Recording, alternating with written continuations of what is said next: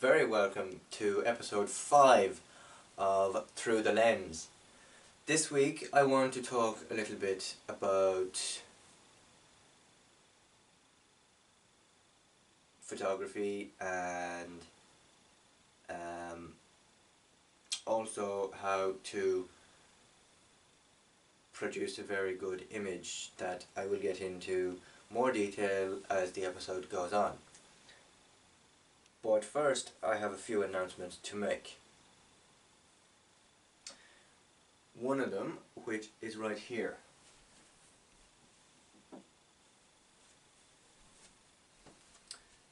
Which is the 2019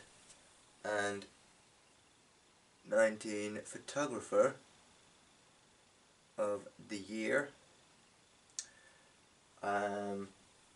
For starters, this is not something that I was expecting. And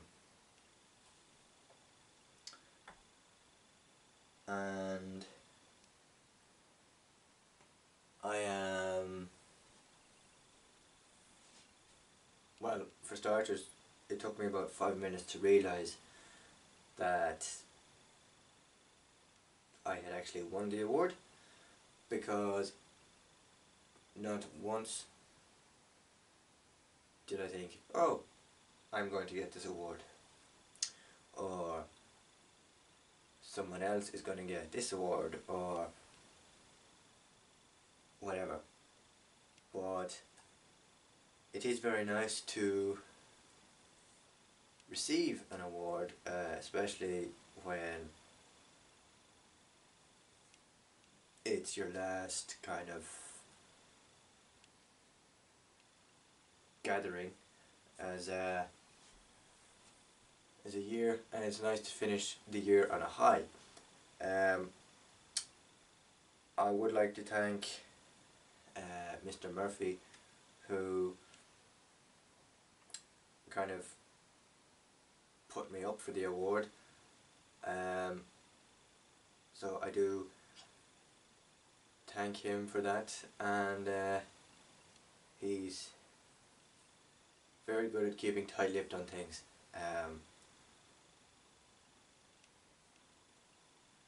Yeah, it's really, I won an award for an excellence in computer coding there about 3 years ago, and looking back on it now, I thought, great, I have an excellence in computer coding award that was given to me 3 years ago.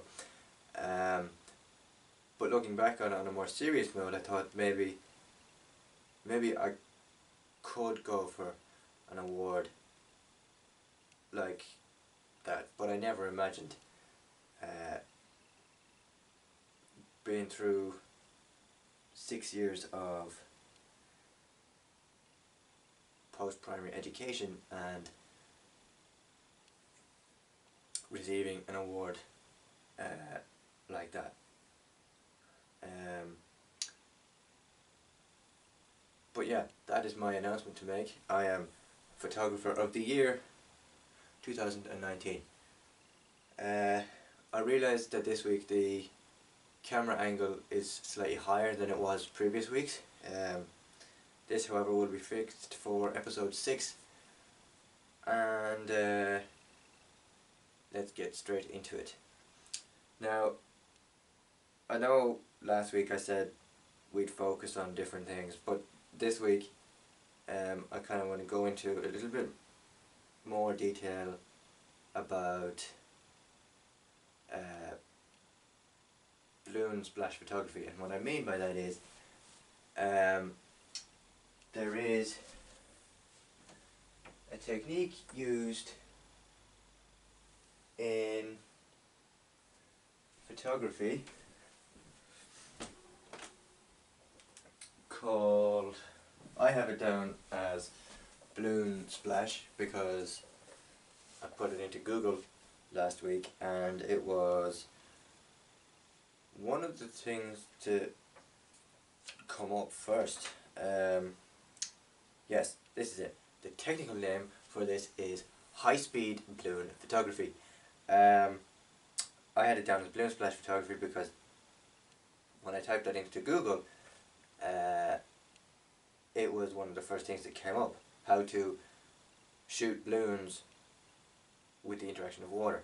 Very similar to what I did with my lens ball photography, posted at the beginning of kind of mid-January, mid to late January of this year. Photograph which is available on my Instagram profile at Well Framed Photography, which I will leave a link to down in the description. But I found this article last week, and I will go into more detail about this in next week's episode. But I found this article on how to carry it out, and it's very insightful. I will leave a link to it in the description below to read as well.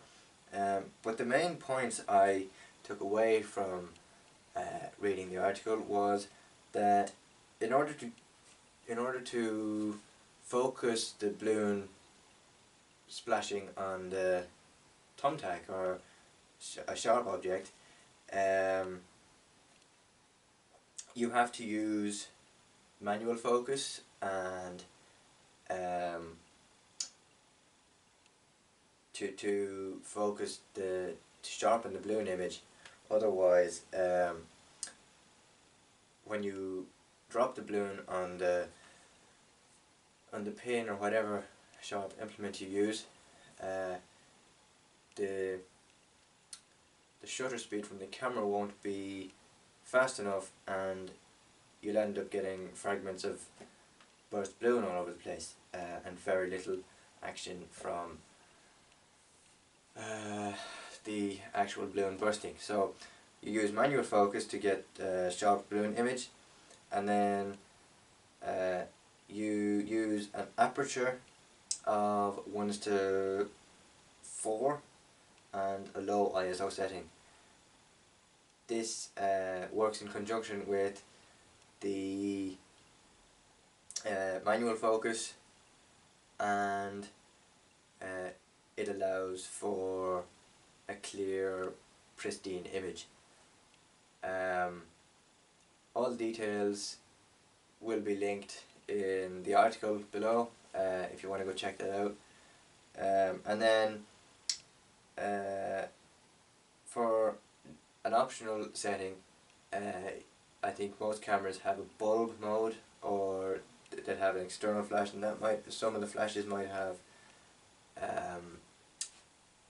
an external bulb that you attach to the lens, the flash of the camera. So you just add that to the camera, and you take the photo, and they say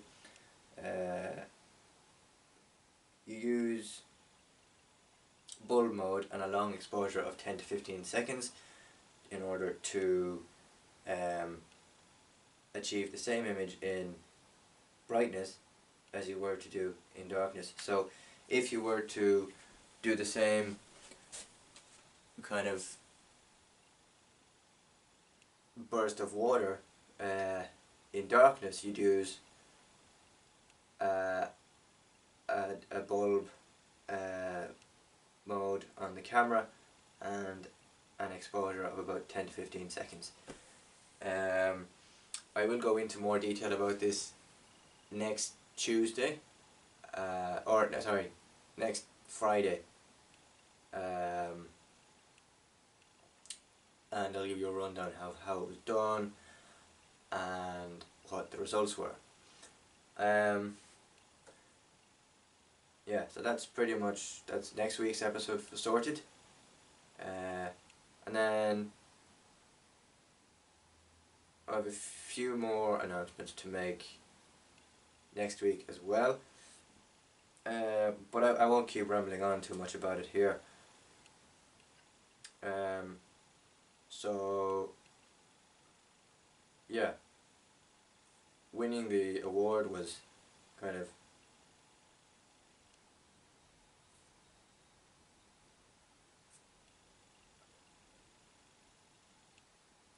it was a shock to me, to be honest, because I wasn't expecting it. But yeah, it's nice to receive an award, and I am very grateful for that. So I will see you next week, where I will go into more detail about the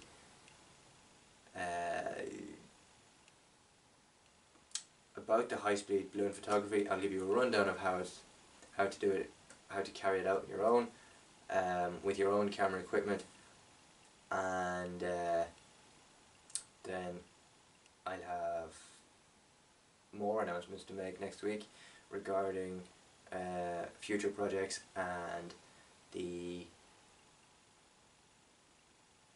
I just say future projects for now because I have it all under wraps at the moment, but you'll find out next week what I'm talking about, and I will see you in episode 6 of Through the Lens. Until then, thank you very much for watching this week's episode, and I'll see you next week. Bye bye.